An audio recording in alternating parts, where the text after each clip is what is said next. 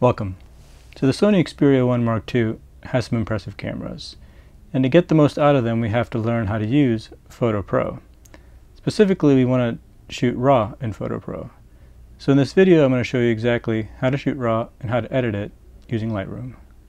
If you remember, in the last video I showed this example of a sunny day with high dynamic range. And here we see that the bright spots lost detail, and then in this other photo we see that the shaded areas have lost detail. In the last photo, which looks the best, everything looks quite good. And this was with Auto HDR. And I think it compares well to other phones. Now what if I told you we can do even better? Take a look at this image. Here the colors are more accurate, you can see that the green of the grass is more true, and the brightness of the shaded areas is more true to life as well. You can see that the trees actually look like they're shaded, versus in the auto mode they look brighter than they really were.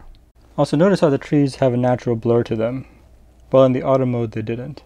This is a common pitfall of auto modes, where they try to make everything look clear and sharp. And what you really want is the subject, the mailbox here, to be the one that's in focus. So how did we get this shot? We shot in RAW. This is part 2 of how to get the best image quality using Photo Pro. If you haven't already, watch part 1 for an overview of the app and how to use the different modes that it has.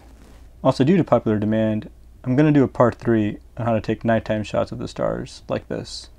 The Xperia can take impressive astro shots when shooting in RAW. Subscribe if you'd like to see that. So what is RAW? A RAW image is the full raw data the camera captured. Think of RAW as having the full ingredients to make a final photo, while JPEG is the final cooked dish. Auto modes, like Auto HDR, cooks the dish for you, giving you a baked-in creative look that is convenient, but it's hard to tweak. Also, RAW is not the same on all phones, and many times you're better off in the auto modes. But the Xperia is different. So why do we want to shoot RAW with the Xperia? Well, we want to capture the most image data possible. And the Xperia takes massive 25 megabyte RAW files, which is quite large for the small sensor and more than I've seen on other phones. It gives us the most control on colors and brightness when editing, resulting in a true-to-life look when compared to the JPEG options. So how do we shoot RAW? Well, it's built in with the Xperia. So if we go into Photo Pro, you can see in the menu we have file format. And we can select RAW, RAW plus JPEG as our options. Now you can see in this case they're grayed out because I am in Auto HDR. So if I go to exposure, I can go here, and I usually just set it on derange optimizer. Now don't worry that we're turning off Auto HDR because the RAW file is going to capture quite a bit of data. So we go to file format now, and now we can select RAW plus JPEG. Now I typically just do RAW plus JPEG because it's nice to have a file that I can share immediately, as the RAW is going to require some editing afterwards. Another way to switch modes is down here where we see RAW plus J. If I tap on this, I can now select JPEG, or I can tap it again and go back to RAW plus JPEG. So now that we have RAW selected, taking the image is similar to what we covered in part 1, where we take a look at our histogram, make sure we're in the right settings. So here I'm in program, which is fine. Our histogram looks great, so I'm clear to take a photo of the owl here. So now let's take a look at how to edit RAW using Lightroom.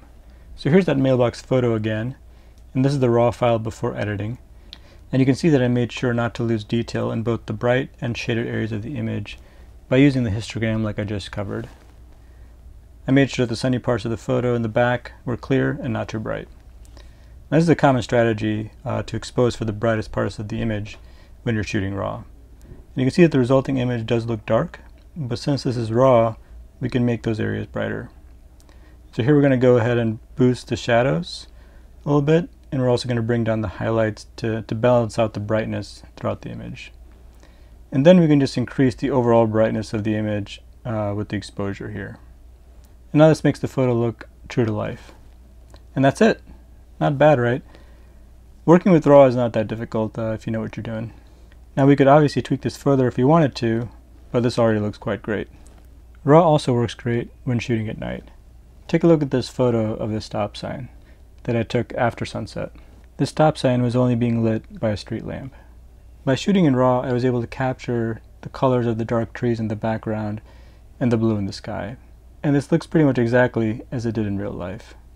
I shot this handheld at 1/15th of a second shutter speed. And it's important to keep in mind, to get the highest quality RAW file, you want to minimize the ISO sensitivity, like we covered in part 1. And remember, you can go quite slow in the shutter speed, since the Xperia 1 Mark II has a great image stabilization system. And in this case, when shooting at night, where I need to capture as much light as possible, by using that 1/15 of a second shutter speed, I was able to keep the ISO at 800. I hope you found that helpful. In the next video, we'll cover astrophotography with the Xperia 1 Mark II, where shooting in RAW makes a big difference. And I know many of you are waiting for a Cinema Pro tutorial, and that's coming as well. So subscribe if you're new, and like this video if you haven't already. Thanks again for watching. I'll see you in the next one. Bye.